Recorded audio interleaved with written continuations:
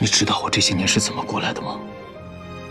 所有人都告诉我，你我阴阳两隔，我却依然愿意相信你迟早有一天会回到我身边。当任汉君回来的时候，藏在我心里面5年的希望又再一次被你点燃。为什么？为什么要硬生生的把这个掐断？对不起，三哥。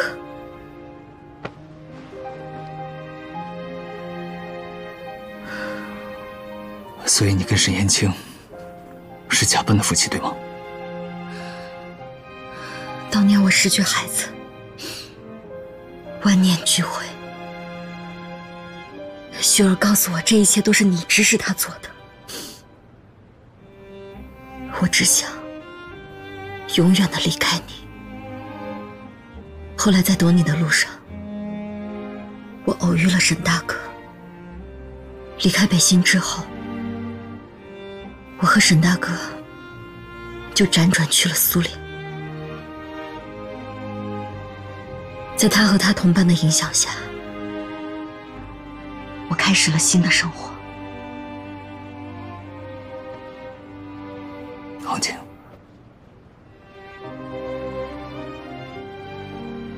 当年是我不对，是我没能选择相信你，没能够保住我们的孩子，是我错了。我已经知道了，当年的一切全部都是郑凤琪的设计。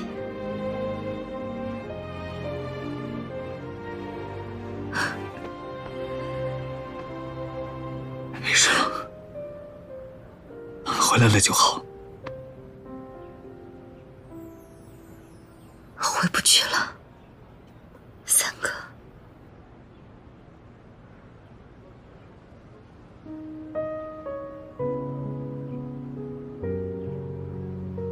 你说什么？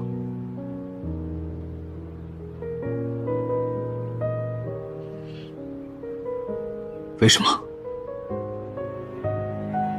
过去的事情就让它过去吧。既然你已经知道我的身份，就应该明白，我是永远都做不回从前的林杭景了。而且前尘往事，我也不想再纠缠下去了。你认为我们两个所经历的一切是一场纠缠？就算所有的误会都已经解开，但当初的遍体鳞伤是真的。我已经不是从前的林杭景了，你也不是当年的三哥。你有你的责任，我也有我的任务。我只希望我们能够忘掉过去，今后各走各的路。林杭景到底为什么？为什么你已经回来了，却还要将我们两个一刀两断？对不起。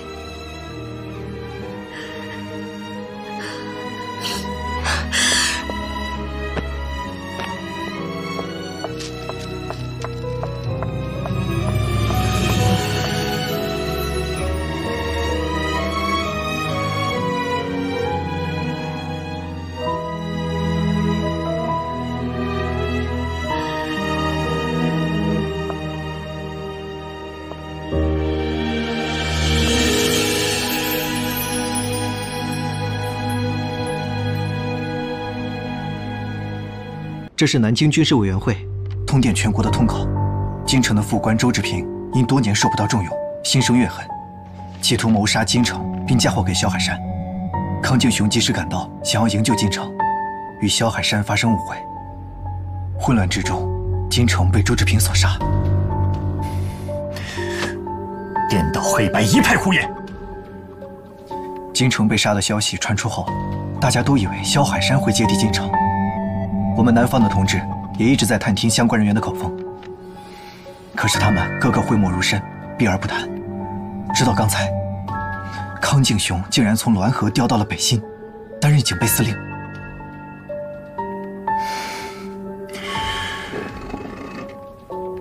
事发之后，康敬雄一直被关在监狱里，能够帮助他在这么短时间之内翻云覆雨的，一定是日本人。昨天组织上来电，说恐怕我们有暴露的风险，让我们有序撤离。现在看来，还为时尚早。好了好了，不喝了，喝一口吧。不喝了，不。爹，大姐那边发电报来了，说所有事情都已经帮你安排好了，随时可以出发。我知道了。司令，哎，我还是跟你去吧。不是跟你说了吗？我这趟去美国就是为了复查啊，顺便把这个北望北翼给带回来。这俩小兔崽子洋墨水喝多了，我怕他们忘了祖宗。那我跟你去不是正好吗？你说不动他俩的时候，我还能敲敲边鼓。你是怕我跟他们较起真儿来，灭灭我的火吧？瞧你说的。哎呀，行了行了，不是跟你说过了吗？我这一走啊，家里离不开你，啊。反正我拗不过你。我去给你热热药。哎。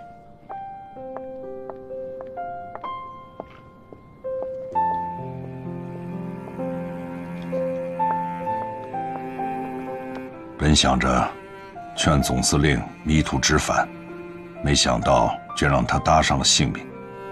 他戎马一生，却落了个这么个结局。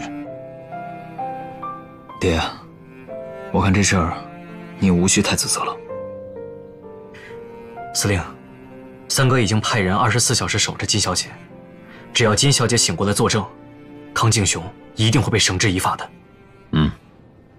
你说这康敬雄，一只脚都迈进鬼门关了，竟然让日本人和亲日派给救了，而且还摇身一变来了北新。现在的局势实在太乱了，他们都在大肆的抓捕共产党。我听说，成军那边的监狱都已经快装不下了，但大部分都是屈打成招，为了骗钱，为了表忠心，他们什么事都能做得出来。所以啊，我们影军在他们的眼里就是个异类。